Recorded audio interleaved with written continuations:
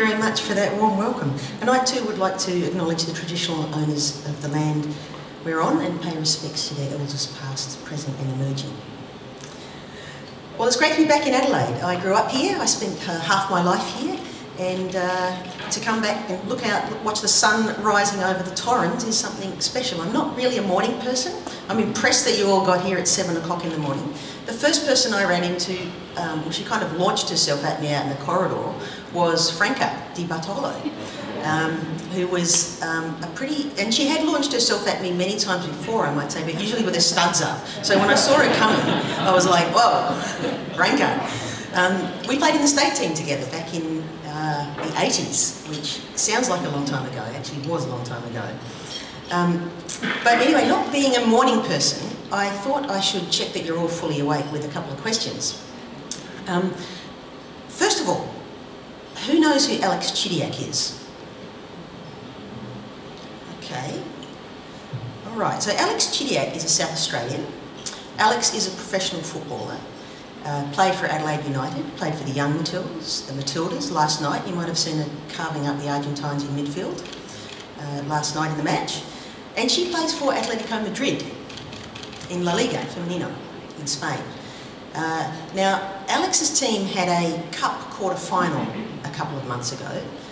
Does anyone know how many people showed up to watch them play? Any takers? 48,000 people showed up to watch Atletico Madrid beat Atletico Bilbao. And that's just the quarter-final in Spain, right? So, again, who thinks we could get 48,000 people here to watch your W League team? Okay, we've got some takers. Who thinks we could at least fill Hindmarsh? Yeah, that's a bit better. Who thinks we could get at least as many as watch the A-League? Yeah, most of you. Well, that's called the gender crowd gap, right? And I think we could close it. I think we could close it. Because I'm here to tell you that diversity is the future of sport. Diversity, including gender diversity, is the future of sport. And we can and should close that gap. Let me tell you a story. I want to take you back 100 years. I know everything was in black and white then, but I wanted to try and imagine colour. It's 1920. World War I has just ended, and you're full of hope. You're young. During the war, you actually went to work. All the men were away at war, and you went to work in factories. You actually worked in a munitions factory called Dick Kerr & Co. You made munitions for the men to use while they were away. Men's football was suspended for the war, so you actually played in the factory football team, and the women had a league, and it got really popular. You used to raise money for the war effort. And the war ended, and you kept playing, and it was still really popular. People pay in their thousands to come and watch you play. And on this day, you've got a big match. You're playing at Goodison Park. It's a club match. It's one of the biggest matches of the year. It's cold, you're wearing your woolen hat. Nearly everyone in the stadium's wearing a hat. There's 53,000 people inside that stadium, and there's thousands more outside who couldn't get in. The economy's booming. There's even talk that women might get the vote. Fancy that. And you're thinking, what a time to be alive. Well, unfortunately, there's a backlash. Because the very next year, in 1921, the old men at the FA sat around in their committee table and they decided to ban women's football. And it stayed banned in England for most of last century. And if it wasn't for that ban, I think we would be living in a different world, because from there, England exported football to the world for men. It was the most popular game in the world. It is the most popular game in the world. But if anyone tries to tell you that people aren't interested to watch women play sport, I would remind them that that is not the natural order of things. That is a fiction that was sold to us last century because we all grew up in a world where women were deprived from the opportunity of playing and seeing the game. You know, some research that was done in England a few years ago showed that 75% of women said they would like to play more sport, but they didn't for fear of being judged on their appearance or on their ability. Let me say that again. 3 out of 4 women wanted to do something that was healthy and fun, but they didn't because they were afraid of what you might think of her. These are the kinds of barriers that we live with as women wanting to participate in sport. Yet we know that sport itself is better when women are involved. Does anyone remember the 90s? I know it's a long time ago for some of you.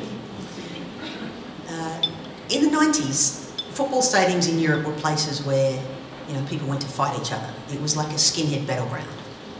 And they studied this and they thought, what is going to stop people rioting? And the answer was 2 things. First thing was seats, because it turns out that seated fans don't riot. And the second thing was women, because simply their presence in the crowd had a pacifying effect. More women, less riots, right? And that's good for the men too. I've lived sport my whole life. As Kate said, I got to vice-captain the Matildas back in the day when we paid our own airfares, and we once trained in a car park. And I remember once we were given the crests to sew onto our tracksuits, which wasn't very successful, I might add. And much later, I also got to be one of those first 3 women who went and joined the board of FIFA after 108 years of all-male governance. So I got an inside look at this institution and what it had become in those 108 years. I was in the hotel in Zurich when the arrests were made before dawn and colleagues were taken away in vans. I got to see close up the painful neglect of the women's game around the world, and also the profound impact that inclusion can have. It was in Mexico a few years ago that I met a woman who ran a football social development program for girls on an indigenous Mexican community. She was teaching them about sexual and reproductive health, and she had a program that involved football. So in this community, for the first time, they saw girls going onto the field in their local community and playing football. And they had a great day, enjoyed it enormously. The township came out and watched. And at the end of the day, a man came out of the crowd and he went to my friend and said, did you run this today? And she said, yeah. He said, well, there's something you need to know.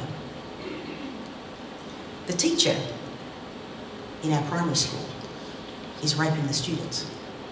He's showing them pornography and he's raping the students. Can you imagine? In primary school. So she called law enforcement and there was an intervention and those girls had a chance at recovery. But my point is this.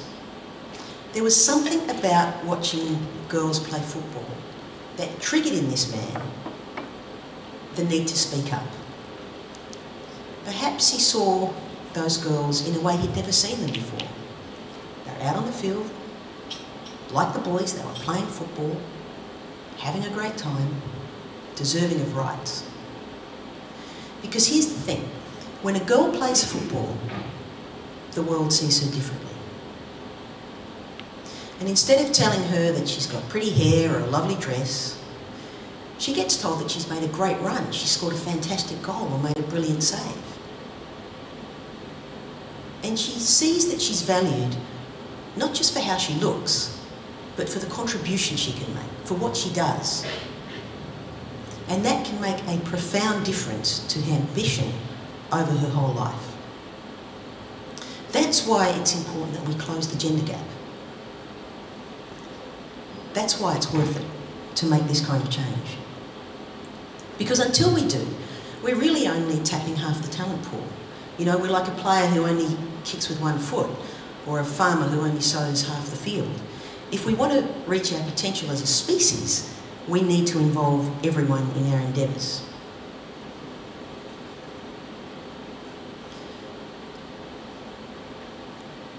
So what can you do to make a difference? Well, I like to think of the present as half-time. Right? The first half is done, you can't change what's happened, but the score represents the starting point for the second half. And you have the opportunity to change that scoreline and make things different. So here's a few thoughts on what we can all do. A couple of things to avoid, and then some things that we can do positively. I'll start with the don'ts. Don't be that guy from the FA in 1921 who sat in a committee room and said, "Oh, this is a terrible, terrible thing, totally unsuitable for ladies, dreadful, dreadful, must put a stop to it." Right? Sat there in his smoking jacket in the mahogany corridors somewhere in a club. Don't be that guy. Right? There's a thing called a backlash. Don't be the backlasher. Because we know that women in public life and in leadership do face a kind of scrutiny and sometimes a vitriol that you as men don't. I think any woman here in public life, and there are many, will have experienced at some point a very asymmetric degree of judgment and response to what she's doing. So if you see that happening, maybe you can help, you know, especially the men here, maybe you can say, "Mate, you need to stand down. Yeah? That's not okay." Especially on social media, it's vitriolic, it's a jungle. People who don't have names or faces, they need to stand down, because nobody who's doing their best to make a contribution to public life should be facing that sort of thing. So don't be the backlasher. There's some kind of fear, I don't know what it is. You'd have to be a psychologist to know what it is that generates this sort of deep guttural reaction to women in leadership and women taking a role in power. Let me tell you, we're not here to take over, we're here to take part. And we know, every study will tell you, that diverse groups make better decisions. And that's good for the men too. The FFA Congress reforms last year embraced the 40-40-20 rule. 40% male, 40% female, 20% any gender. So if we can see that implemented throughout the football community in Australia, we are going to have a stronger football community. So that's the first thing, don't be a backlasher. The next thing not to be is a snoozer. You know, the one who says, "It's not my problem. Yeah, it's not really much I can do about this. It's always been that way. It's just kind of normal, like, and it's not my problem anyway." Well, I'll tell you what else used to be normal. It used to be normal to put kids down coal mines when they were 7 or 8 years old. It used to be normal to take Africans halfway around the world to work for free and be enslaved on sugar plantations or on cotton farms. That used to be normal. And the ordinary decent people of that era, the besooted, church-going, decent people of the time, thought it was fine, because that was normal. Until someone said, "Well, actually, no, that is grotesque. That is not fair. That is morally bankrupt." And then things started to change.